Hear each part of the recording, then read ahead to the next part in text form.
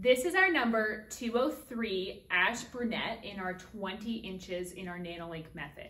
Now the Ash Brunette is a dual toned shade, meaning that it's comprised of 2 colors. So with our 203, that is a combination of number 2, our very dark brown, and our 1003, which is our silver blonde. Now this can be used to create ashy cool brunette balayages. This also can be used to help blend out natural grays if your client is trying to grow out their natural gray with a dark brown base. So if you're working with our number 203 and maybe you're creating a brunette balayage or you're adding this in as a low light to a blonde, you want to lighten up the general look. I'm going to suggest that you mix that in with the number 602. They're both very cool toned and work well together.